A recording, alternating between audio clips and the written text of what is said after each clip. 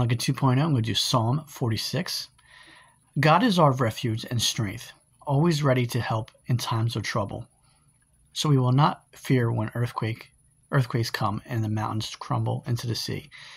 Let the oceans roar and foam. Let the mountains tremble as the waters surge. A river brings joy to the city of our God, the sacred home of the Most High. God dwells in that city. It cannot be destroyed. From the very break of day, God will protect it. The nations are in chaos, and their kingdoms crumble. God's voice thunders, and the earth melts. The Lord of heaven's army is here among us. The God of Israel is our fortress. Come, see the glorious works of the Lord. See how he brings destruction upon the world.